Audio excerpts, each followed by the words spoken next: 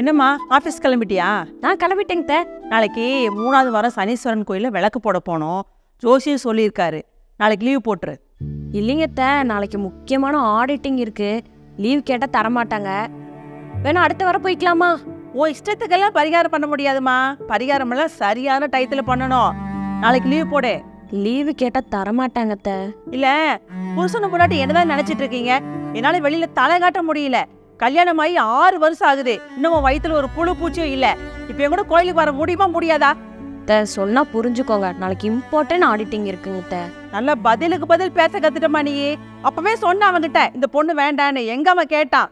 எல்லாம் என் தலை எழுத்து.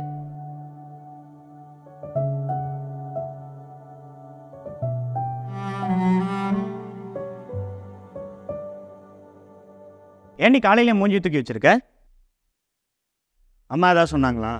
அதெல்லாம் ஒன்றும் இல்லை, விடுங்க. எப்பவும் நடக்கிறது தானே. எப்போ பார்த்தாலும் ஏதாவது சொல்லி கஷ்டப்படுத்திட்டே இருக்கிறது அவங்கள.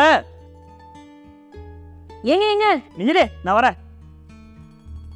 மா வாடா. எங்க இன்னும் காணமேன்னு பார்த்தேன். என்ன சொல்லி விட்டாவும் பொண்டாட்டி? ஏமா ஏதாவது அவளை சொல்லிட்டே இருக்கீங்க? நான் என்னடா சொன்னேன்? அவளை ஏதாவது சொன்னா உனக்கு கோவம் பொத்துட்டு வந்துருமே. என்ன சொன்ன? கல்யாணமாயி 6 வருஷம் ஆச்சு, ஒரு குழந்தை இல்லை, பரிகாரம் பண்றதுக்கு கோயிலுக்கு போனான்னு கூப்பிட்டேன். அது ஒரு குத்தம்பா? அதுக்கு வர முடியாதுன்னு மூச்சில் அடிச்ச மாதிரி சொல்லிட்டவ பொண்டாட்டி.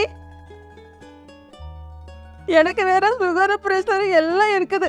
என் ஆயுசுக்குள்ள ஒரு பேரை பேத்தி பார்க்கணும்னு எனக்கு ஆசை இருக்காதா? என் வயசுக்காரங்கள்ல அக்கம் பக்கத்துல பேரை பேத்தியை வச்சு கோச்சு போது அதை பார்க்க போது எனக்கு பெத்த வயிறு 10 எரியுது. நான் போகட்டே 10 எரியுது.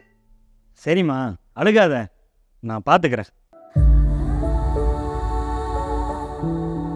ரெஜி, அம்மா நம்மளை நினச்சி ரொம்ப வருத்தப்படுறாங்க. நமக்காக தானே பேசுகிறாங்க. நாளைக்கு ஏதாவது பண்ணி லீவ் போட்டு வந்துடுறியா? நம்ம கோயிலுக்கு போயிட்டு வந்துடலாம்.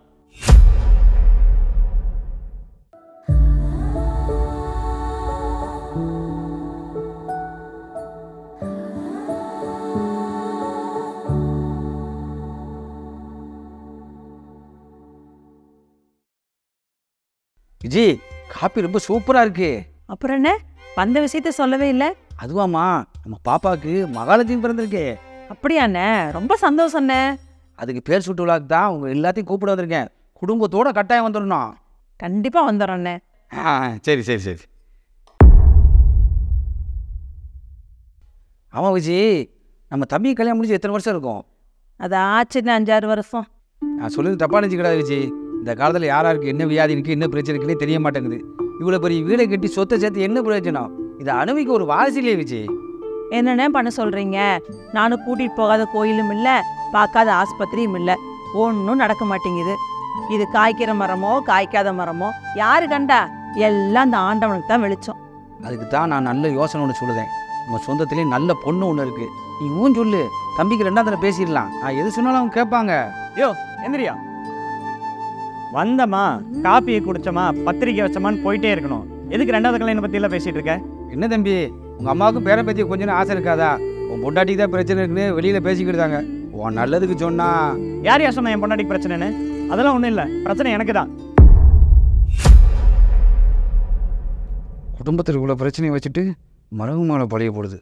என்ன உடுமா இது? சரிம்மா, நான் வரேன். தம்பி பேசுகிறது மனசில் வச்சுக்கிட மாட்டேன். நீங்கள் எதுவும் நினச்சிக்கிட்டு ஃபங்க்ஷன் வராமல் விட்டுறாதீங்க. எல்லோரும் கட்டாயம் வந்துடுங்க. வாரேன் தம்பி. உனக்கு நீ சொல்றது உண்மையா? மா சும்மா இருமா, ஊர் வாய் அடைக்கதாம்மா அப்படி சொன்னேன்.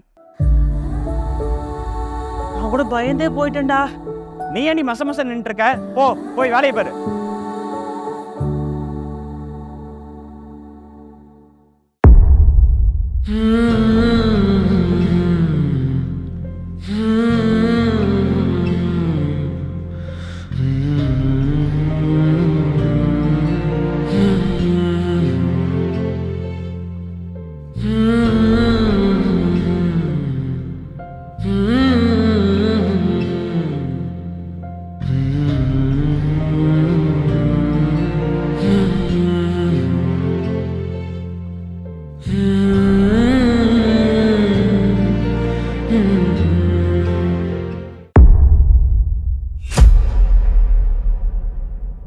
என்னடா கண்ணா, யாரை பார்க்குறீங்க?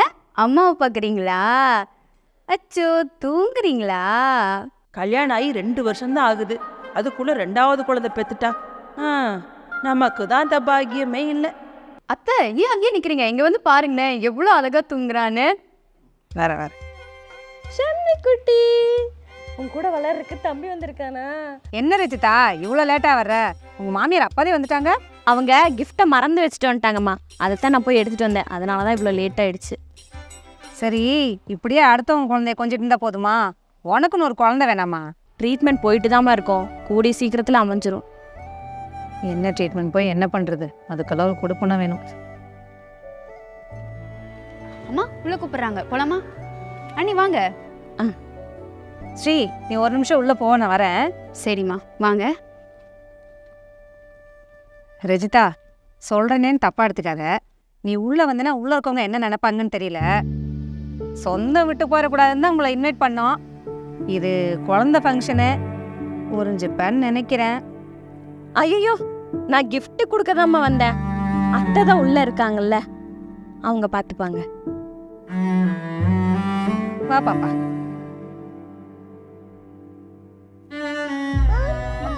அந்த கிஃப்ட்டு உங்களுக்கு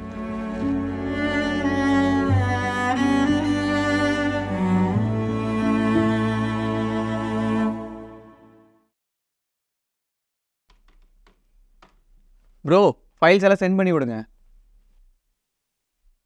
ப்ரோ உங்களை தான் ப்ரோ. ப்ரோ ஃபைல்ஸ் எல்லாம் சென்ட் பண்ணி விடுங்க, கிளைண்ட்ஸ் வேறு கேட்டே இருக்காங்க. ப்ரோ என்ன ப்ரோ ஏதோ யோசிச்சுட்டே இருக்கீங்க? வழக்கம் போல தான், வீட்டில் ஒரு சின்ன பிரச்சனை. ஏன் என்னாச்சு? அம்மா எங்களை நினச்சி ரொம்ப கஷ்டப்படுறாங்க, என் ஒய்ஃப் அதை விட கஷ்டப்படுறா. என்ன பண்ணுறதுன்னே தெரில. என்ன ப்ரோ சேம் பேபி ப்ராப்ளமா? ஆமாம் பிரீத்தம், என்னத்தை சொல்ல, 2 பேரும் ஜங்க் ஃபுட் சாப்பிட்றதையும் விட்டுட்டோம், ஹெல்த்தியான ஃபுட்ஸ் தான் சாப்பிட்றோம். ஸ்மோக்கு கம்மி பண்ணிட்டேன், ட்ரிங்க்கு சுத்தமாக தொடரதே இல்லை. அப்படி இருந்தும் எந்த ரிசல்ட்டும் இல்லைங்கும் போது ரொம்ப கஷ்டமாக இருக்குது. ப்ரோ எனக்கு தெரிஞ்ச ஒருத்தர் டாக்டர் இருக்காங்க, அவங்கள போய் பாருங்கள், கண்டிப்பாக நல்ல ரிசல்ட் கிடைக்கும். சரி பிரீத்தம். நாமக்கல் மாவட்டம் திருச்செங்கோடு அருகே குப்பையில் வீசப்பட்ட பிறந்து சில மணி நேரங்களே ஆன பச்சிளம் குழந்தை உயிருக்கு ஆபத்தான நிலையில் மீட்கப்பட்டு மருத்துவமனையில் அனுமதிக்கப்பட்டது. ரஜிதா ரஜிதா ஹே ஹே, நம்மளை தான் கூப்பிட்றாங்க.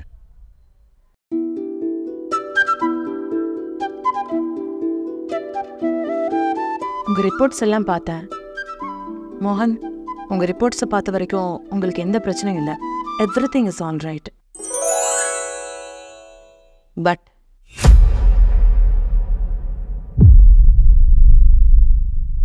சொல்லுங்க டாக்டர். உங்கள் ஒய்ஃபோட ரிப்போர்ட்டை செக் பண்ணி பார்த்ததில் அவங்களோட யூட்ரஸ் ரொம்பவே வீக்காக இருக்குது. அவங்களால ஒரு குழந்தைய சுமக்க முடியுமான்னு தெரியல. அவங்க சின்ன வயசுலேருந்தே பிசிஓடியால் அஃபெக்ட் ஆகிருக்காங்க. ஸோ இஃப் இன்கேஸ் அவங்க கன்சீவ் ஆனால் கூட ஒன்று குழந்தைக்கோ இல்லை இவங்களுக்கோ ஏதாவது பாதிப்பு வர்றதுக்கு சான்ஸ் இருக்குது. ஸோ என்னோட பர்சனல் ஒப்பீனியன் பிரகாரம் அவங்க கன்சீவ் ஆகாமல் இருக்கிறது தான் நல்லது. இதுக்கு மேலே உங்களோட விருப்பம். நான் சில மெடிசன்ஸ் எல்லாம் ப்ரிஸ்கிரைப் பண்ணுறேன், அதை மட்டும் தொடர்ந்து எடுத்துகிட்டு வாங்க.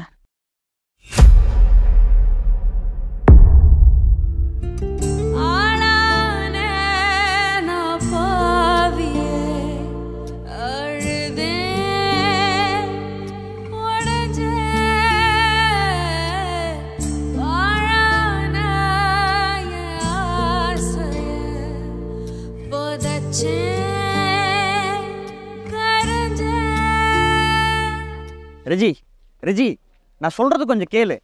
உலகத்தில் இந்த ஒரு ஹாஸ்பிட்டல் ஒரு டாக்டர் தான் இருக்காங்களா? வேறு ஹாஸ்பிட்டலே கிடையாதா? வேறு டாக்டர்ஸே கிடையாதா? எவ்வளவோ வருஷம் பொறுத்துக்கிட்டோம், இன்னைக்கு கொஞ்ச நாள் தான், நமக்கு நல்லதே நடக்கும். எனக்காக நீங்க பொறுத்ததெல்லாம் போதும். என்னாலதான் எல்லா பிரச்சனையும். அத்தனை நாள் வெளியே தலை காட்ட முடியல, ஒரு ஃபங்க்ஷனுக்கு நிம்மதியா போயிட்டு வர முடியல. அப்படியே போனாலும் 1008 கேள்வி. என்னாலதான் எல்லாரும் உங்களை குறை சொல்றாங்க. உங்க சொந்தக்காரங்க சொன்ன மாதிரி நீங்க வேற ஒரு கல்யாணம் பண்ணிக்கோங்க, நீங்களாச்சும் நிம்மதியா சந்தோஷமா இருப்பீங்களா? என்ன விட்டுருங்க. ரெஜி இங்க பாரு, அழாத, நமக்கு நல்லதே நடக்கும். எனக்கே இதெல்லாம் கேட்டு கேட்டு என் மேல எனக்கு நம்பிக்கையே இல்லாம போயிடுச்சு. அந்த டாக்டர்மா சொன்னாங்கல்ல உனக்கு குழந்தை பாக்கியம் இல்லைன்ட்டு, எனக்கே என்ன பிடிக்கலங்க.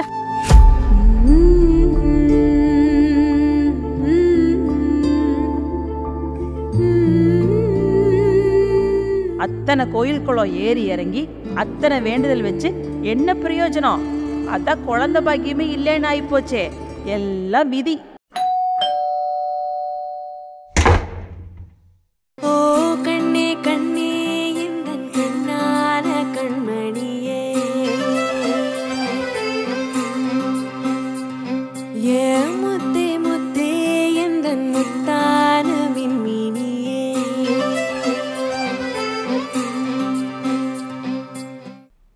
என்னங்க? நீ ஒத்துப்பியான்னு எனக்கு தெரியல.